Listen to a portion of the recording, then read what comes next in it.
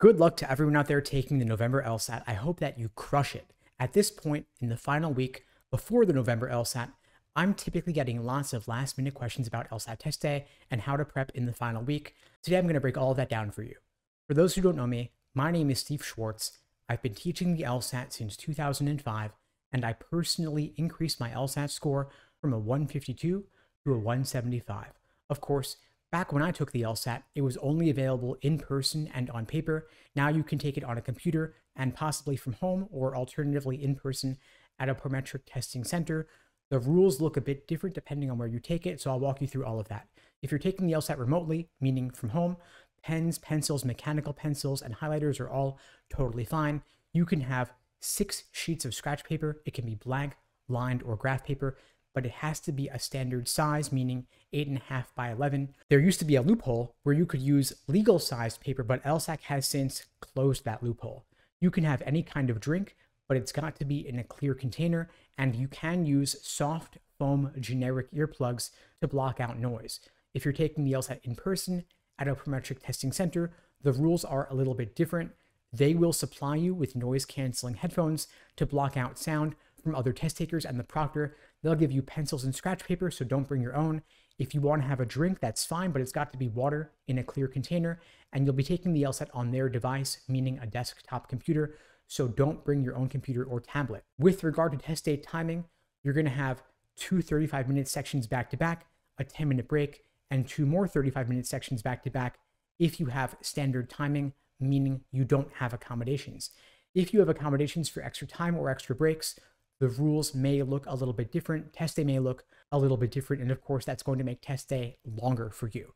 Now, regardless of whether you have accommodations or not, test day is pretty long. And so you want to work on your pacing and endurance before the big day.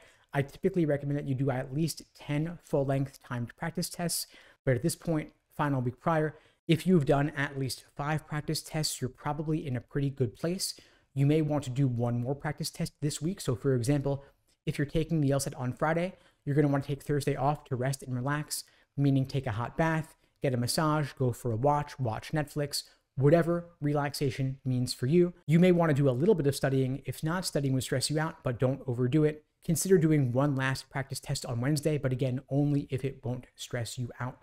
Regardless of the results, don't get overly invested in outlier results, meaning don't place too much stock in unusually high or unusually low practice test results, especially this close to the exam. Instead, take the average of your most recent 5 practice tests, and that'll be the best indication of where you currently stand. Remember, you can always retake the LSAT. The January and February LSATs are not too late. You can still apply to law school this cycle, and law schools will not penalize you for having multiple LSAT takes on your record.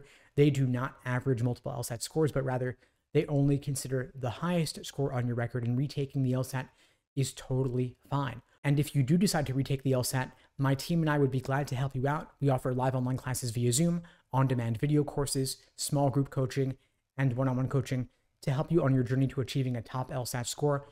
You can check out the links below to find out more and to book a call with me and my team. We'd be glad to help you out. And of course, whenever you're taking the LSAT, November, January, February, or beyond, logic games are no longer on the test. LSAC has replaced the logic game section with a second scored logical reasoning section. And so on test day, you're going to have 2 scored logical reasoning sections, 1 scored reading comp section, and 1 unscored extra section of either logical reasoning or reading comprehension. No more logic games on the test. And so whatever your worst nightmare is for what test day could look like, make sure to practice that on at least one of your practice tests going forward. So for example, if you would hate to have 3 logical reasoning sections in a row, practice that. If you'd hate to have 2 reading comps in a row, practice that. And of course, you could have 2 reading comps or 3 logical reasonings because of that unscored extra section. Make sure to factor this into your LSAT study plan if you're taking the LSAT going forward. That's all for now, folks. In the meantime, I'll wish you all the best and take care.